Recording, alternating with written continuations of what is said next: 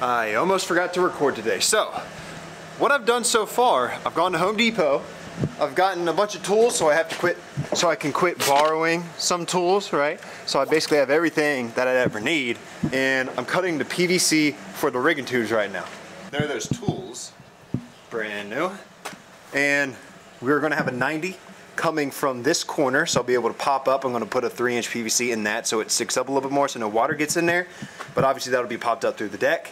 It'll be running all along there, about a 36.5-inch piece that you just saw cut of 3-inch inner diameter. Going to take that 45, shoot through that stringer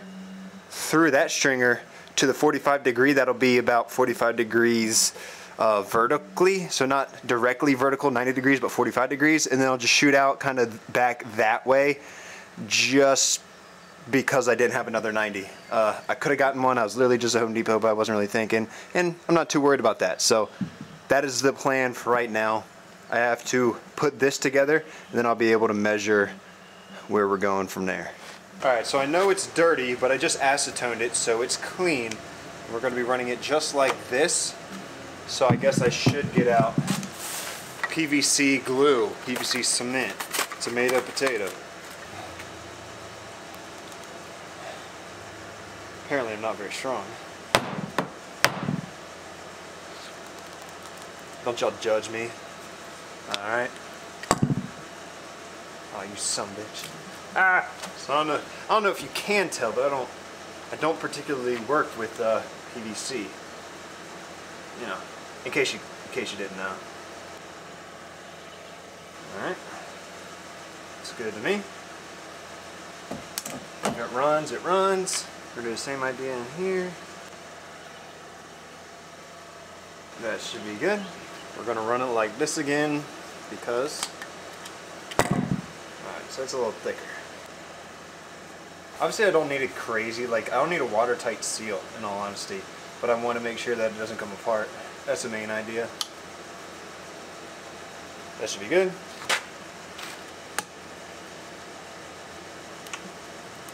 Alright, it says hold for 30 seconds. Should be able to hold itself, right? Cool. We're going to hit it with another 36.5-inch cut. Alright. That was 36.5, right? Yeah, it was.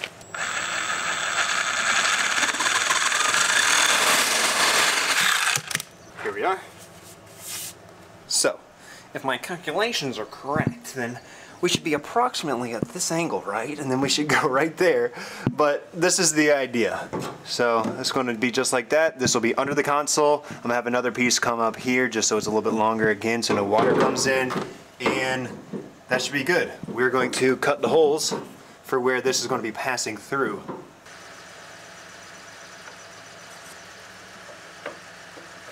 How about let's do this. There we go. That should be about right.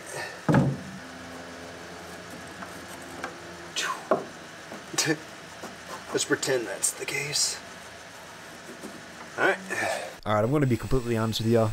Looking back at the tape, I have no idea why I thought it was a good idea to drill big holes into the stringers. I even went out and bought this special bit. I really should have just done two 90-degree angles. You know, basically just take a rectangular shaped chunk out of the stringers so I could set the rigging tube down in that. It would have made things a whole lot easier. That's about how far off we are. I may have to drill a little bit more. I'm going to try to finagle it a little bit, see if I can't get it in there, just to test fit.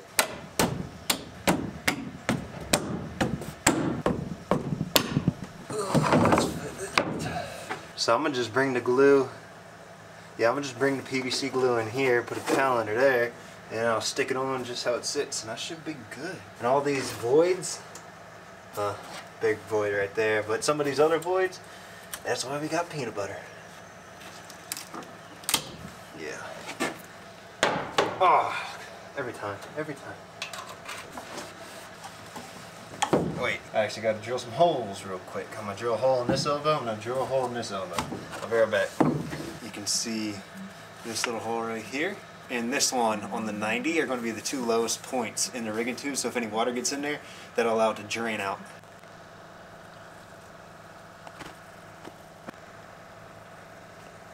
You know, I know it ain't perfect, but it'll do the job.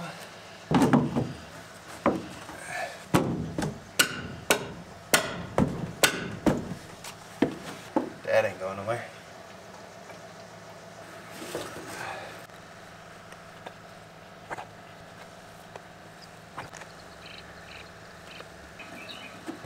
Very nice. That's pretty damn good. I say so myself. Alright, let me share my thoughts with y'all. So obviously we just installed the rigging tube, and you can see how I actually did a 6-inch popping out of there. I did not glue that in. I want to be able to take that out so when I put the deck down, I don't have to cut out a bigger hole in order to finesse it in, and then I'll consider after I put the deck in whether or not I want to glue that in. I don't know if that's actually necessary. But then, obviously over here, I have not glued that in either. Not necessarily for the same idea, just because, I mean, maybe we want to take it out. I think that's fine. I just don't want it to come undone underneath the deck. So as long as I have access to it, like in those two instances, should be good. Next two tasks are to paint the bilge, paint the fish box, and foam in the rigging tube. I also have to hit that with peanut butter up there, so I'll probably do that before I foam it in. And then I'm gonna foam in the entire outer stringer there, the entire outer of the outside stringer here, and I should be good. But all in all, I'm pretty happy in how it's coming out. I really am. Because yesterday we installed the tank, today we installed the rigging tubes, and then I'm trying to figure out what to do now. I don't really want to go home. It's only 5:22. So I'm barely in. I'm gonna have to waste a brush on all these holes, but that's fine. Just got to seal them all up. Alright. Might as well do this right now.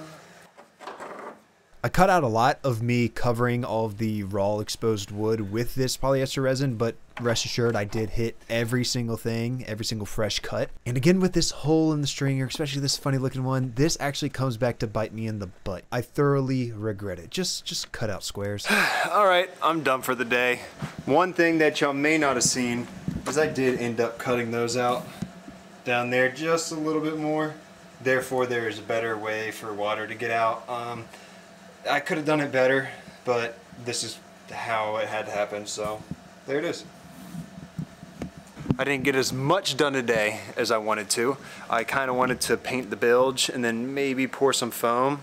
I would have poured the foam before I painted the bilge, but that's what I'll have to do, I guess, tomorrow. And then I'm going to actually run the hoses as well. I forgot about that. I got to run the hoses because y'all saw me drill the holes, so I'm going to run the hose right there. I'm going to wait for the resin to dry.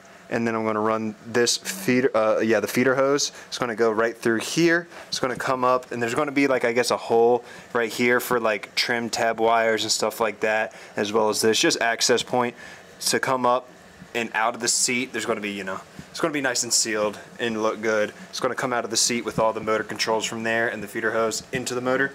And then I should be done with that and ready to lay the deck. Which, by the way, I picked up the deck.